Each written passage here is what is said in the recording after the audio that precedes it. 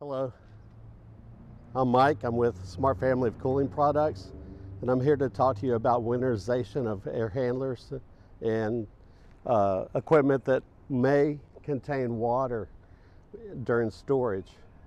That has become a problem, and especially if your location has the equipment being stored in a northern state.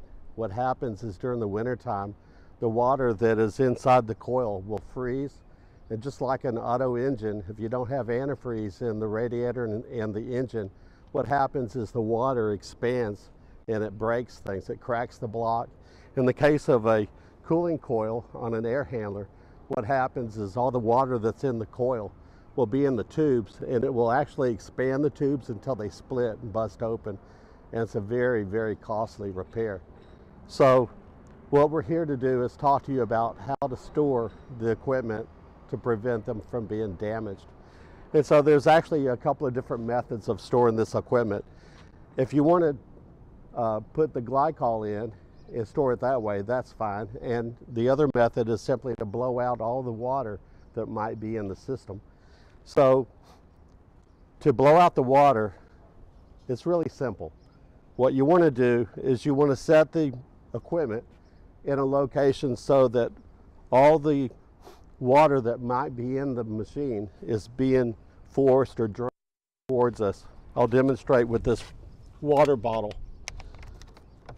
You can see how the water will want to stand level, but if you tilt it, all the water goes to one side. It's the same principle as what's going on inside the air handler.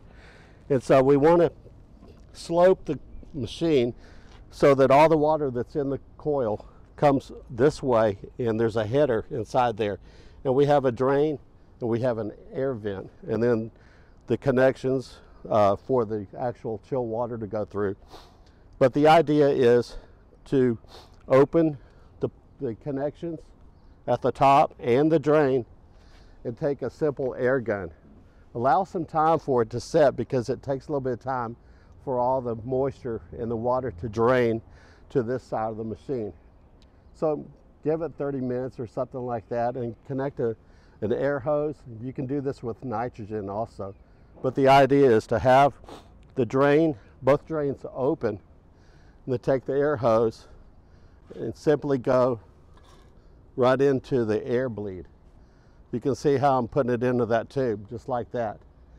And I'm going to pressure up the coil, get a little bit of pressure, and I'm watching to see what comes out.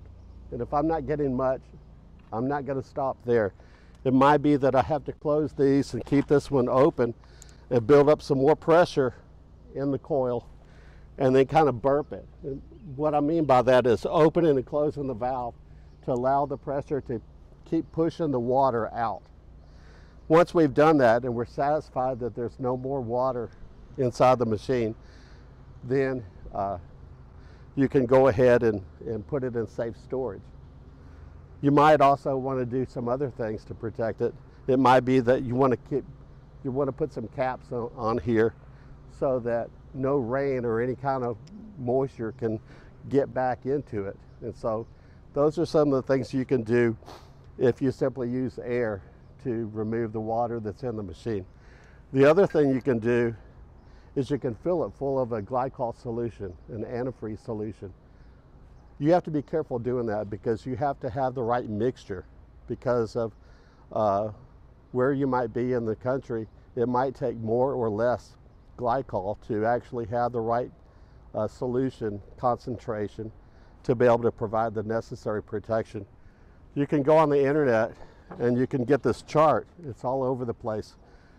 This is a ethylene glycol solution freeze point chart, and it provides the information based on a percent and the temperature you're trying to achieve. Simply getting down to 0 isn't necessarily enough, especially with some of the cold freezes we've been seeing. You want to get down to at least -10, -20 or more. So that means that your solution mix has to be at least around 50%. Now, you don't want to fill it completely with glycol either, because that ruins the concentration as well, and it doesn't provide the protection you need. So if you're doing this with glycol, you might have to buy it either pre-mixed, or you might use one of our tanks and a pump and put the necessary amount of glycol in there, mix it with water, and pump it around and mix it, stir it up, making sure that you have a good blend. Then you're going to use a tool like this. This is a refractometer, and so you can get this at a lot of automotive repair suppliers. You might even be able to go online and buy this off of Amazon or something like that. But the way you use this is you get a little sample of the glycol. It has a little sample droplet, and you suck a little bit up into it, and then you open this little thing, this little window, and put a drop or two right on this portion right here and close it. Now you're going to hold it up to light and look through it, and what you're going to see is a scale, and there's going to be a shadow line inside there. And if you look really careful, you can see what percent it's telling you, and based on that information along with the chart, you'll know exactly where your freeze point is on the solution that you're going to use. Now, having done that, what you want to do is pump it in through the drain port. So all of our machines have a fitting, and we can take a simple water hose connected to a pump like you see right there, and that pump is going to pump the fluid into the coil. So naturally you're going to have to open the vent at the top, and you open it here and let it fill it up. This will be closed, this will be closed. Perhaps you'll have plugs for these, but keep the vent open at the top. And you're going to keep pumping until you get that fluid to come out of the top. Once you've done that with the mixed glycol, then you're protected. So these are some of the things that are necessary to keep this equipment during the winter time when they're not being used. As well, we provide a lot of documentation and instruction. You'll notice that we have a tag right here that indicates winterization.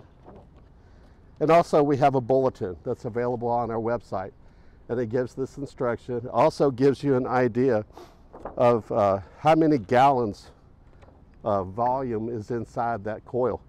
So you can see right there. This will let you know how much glycol you're going to have to buy. And so if you do that, then you will protect this equipment during the winter time.